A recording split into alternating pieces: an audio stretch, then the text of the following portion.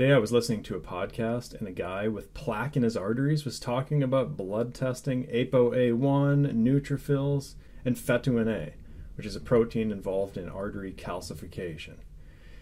If you, like most people, only do a blood test once a year or even less, it makes it extremely difficult to assess what really is going on with your health.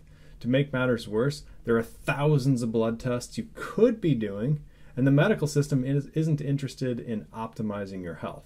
So you're on your own in deciding what are the best blood tests to focus on, and it's a complicated field of study. And choosing the best blood tests is difficult, actually impossible unless you've had your DNA analyzed to provide insights into this. Now, if you have an annual blood draw, your doctor will usually test you for two things: diabetes and high cholesterol. These two areas are where most of the drugs are sold, diabetes and high cholesterol. They might also check your blood pressure because that's another blockbuster drug market, but that's about it for blood testing. Diabetes and cholesterol. These blood tests are called a lipid panel and a comprehensive metabolic panel. Both of these cost $10 with ownyourlabs.com. But comprehensive metabolic panel sounds really comprehensive because it's called a comprehensive metabolic panel, but ironically, it's super basic. It ignores vitamins and minerals. It ignores your thyroid, which is your energy hormone factory.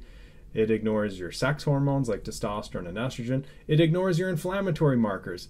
And it obviously ignores your genetic risks. And don't be afraid of genetic testing. It's usually only about $40 with myheritage.com when they run a sale. And MyHeritage tests 700,000 SNPs. So it's incredibly competitive and thorough for looking at your MTHFR genes and your homocysteine genes, which we're going to talk about today. Just be sure to register your DNA test under an alias. Use a fake name so it's more confidential. In America, we have the GINA Act, the Genetic Information Non-Discrimination Act, which protects individuals from genetic discrimination by insurance companies since 2008, but it's always best to use an alias anyways. My point here is, most people don't know a lot of information about how their body functions at an optimal level in order to protect against cancer, brain disorders, heart attacks, or any number of other lurking health issues, because they're doing a once per year snapshot with two $10 blood tests that clinics charge $100 for.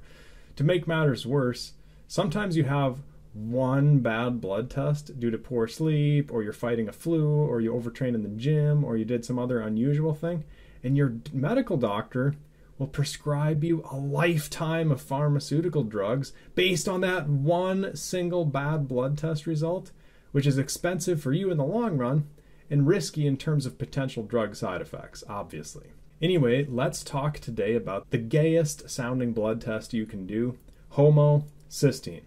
Homocysteine is rarely added to blood tests unless you request it or unless you test for it on your own with ownyourlabs.com, which is usually what I recommend for people to do when they need it tested. So when should you test for homocysteine? First, if you have a family history of homocysteine-related health problems, which we'll talk about later, or if you have a genetic risk for running high on homocysteine. The technical term is homocysteinemia or homocysteinuria. That just means high homocysteine. And diving right into it, in terms of the genetic risks, the CBS gene is one of the highest risk genes, leading to a tendency to have high homocysteine. And there are different degrees of risk on that CBS gene, but that's one of the most important genes, if not the most important. Plus, the MTHFR gene is your classic risk gene for higher homocysteine.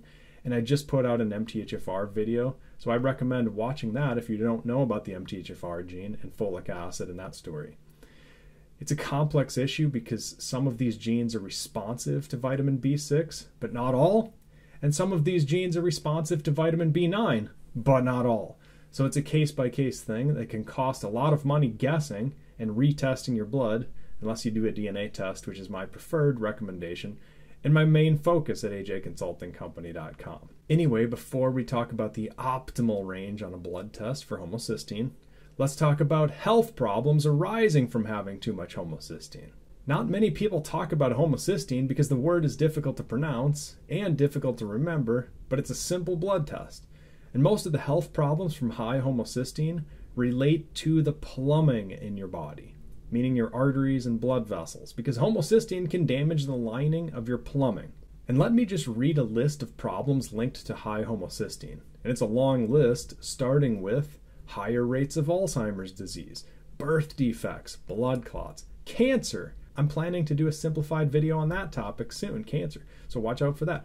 Coronary artery disease, dementia, miscarriage, Parkinson's disease, strokes, and more. Heart disease is a particularly common risk relating to high homocysteine, from my experience doing DNA consulting. And yet, most statin-pushing conventional cardiologists ignore homocysteine as a blood test marker for heart disease, unless, of course, you already have had a heart attack. Some doctors check homocysteine, but it's rare, in my experience, seeing blood work from thousands of different people. And homocysteine is also generally ignored in elderly people as an extreme risk for Alzheimer's. And that would be another high-stakes situation where you don't want to wait until you have the disease before taking action, obviously. In other words, most doctors wait until people have Alzheimer's before investigating the causes, but we should be focusing on prevention when we have higher genetic risks. Prevention in this case means getting your homocysteine down. And believe it or not, plumbing and blood flow is extremely important for brain performance and protection against all kinds of dementia, including Alzheimer's. So that's probably how it's directly connected as a risk for Alzheimer's. Anyway, if you have bad genes or if your homocysteine is high on your blood test, it's a trigger for inflammation in your body. That's the problem for homocysteine, inflammation. Homocysteine drives up cytokines. And these cytokines can damage your brain, your arteries, your plumbing, all sorts of things when they're washing through your bloodstream. So it's clearly not a good thing to have hyperhomocysteinemia or high homocysteine. Hyper means high. Okay, so what is the normal range on a blood test?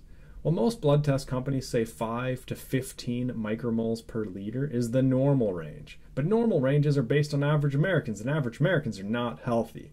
This is a problem with testosterone levels, vitamin D levels, blood sugar levels, triglyceride levels, and many other blood test normal range levels. You can't trust the normal ranges. So what should the range be?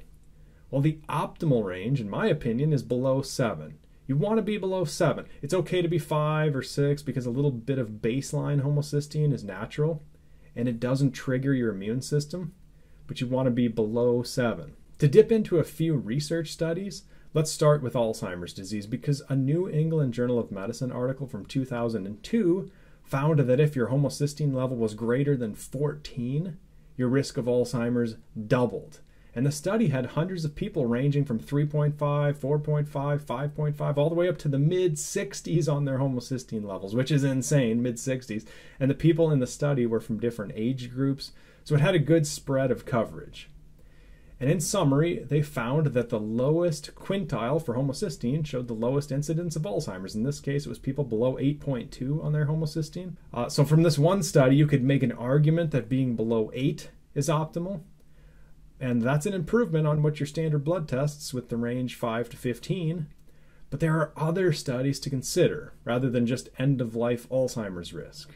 For example, in the European Journal of Nutrition in 2019, a study found higher mortality, accelerated aging as measured by telomeres, and as always, higher heart disease risk was found in people with higher homocysteine.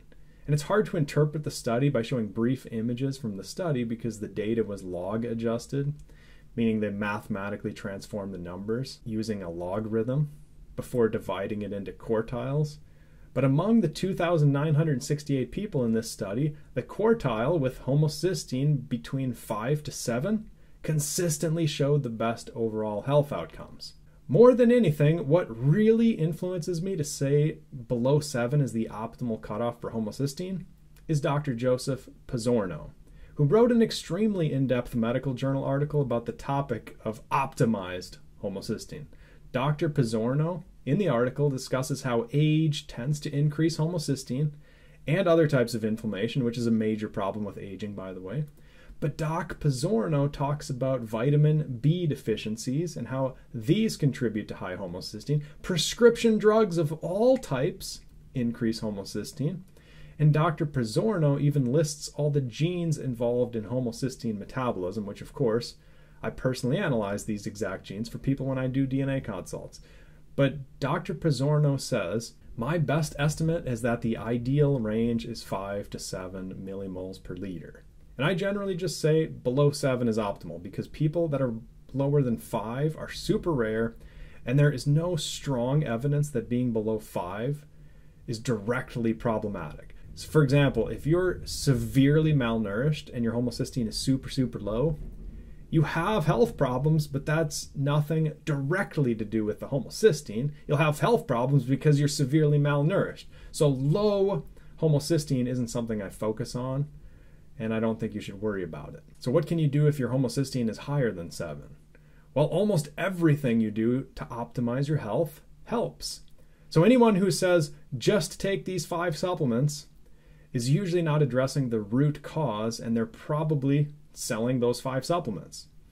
For example, after women go through menopause, if they do hormone replacement therapy, which I think is necessary for optimal health after menopause, you see a 20.7% reduction in homocysteine when women used estrogen, and a 12.2% reduction with women with estrogen plus progestin, which is a synthetic progesterone, meaning they gave women a fake version of progesterone rather than bioidentical progesterone in this study. And this, by the way, is the reason you can't just read headlines for these studies. There is always some hidden nonsense going on, it seems, due to the way our medical system operates. America is brought to you by Pfizer. CBS Health Watch sponsored by Pfizer. Anderson Cooper 360. Brought to you by Pfizer. ABC News Nightline. Brought to you by Pfizer. Making a difference. Brought to you by Pfizer. CNN Tonight. Brought to you by Pfizer. Early Start.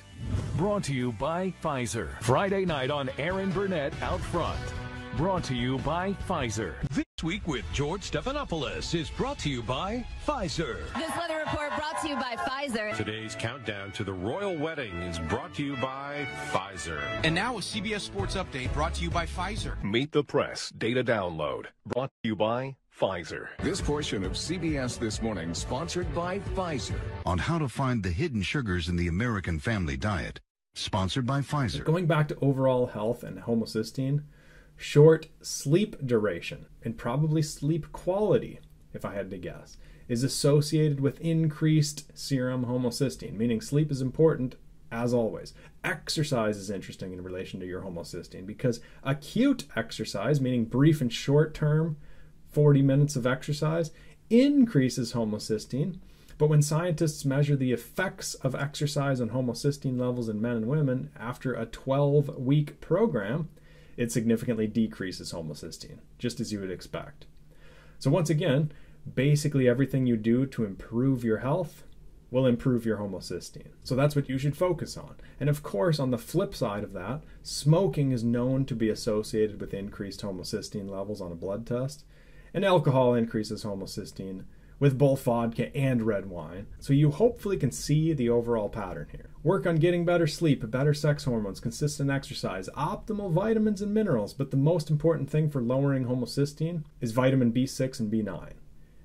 If you're not getting enough of these vitamins, it's a problem. B6 is easy because that's found in animal products across the board, so eat plenty of meat, eat eggs, eat seafood, you're good. B9 is a bit more complicated. My suggestion for understanding vitamin B9 is to watch my video specifically on the MTHFR gene, which I'll link below. It's a crazy story where corruption from the US government is involved. And if B6 and B9 and healthy habits are not enough, you probably need some professional help one-on-one. But try methylglycine, also called betaine, because it was discovered in beets. But TMG, betaine, lowered homocysteine by 1.8, which isn't as good as B9, which lowered homocysteine 2.7 in this study. But TMG, trimethylglycine, is another good supplement to have up your sleeve if you've tried all the basics. Another supplement is NAC if you're really struggling due to problematic genetics. So I hope this all helps, and comment with more links to scientific studies for strategies you know that help lower homocysteine. People look for those comments and it really helps. And keep in mind, the optimal range for homocysteine is below 7. So don't rely on the reference range on your blood test if you want to be optimal.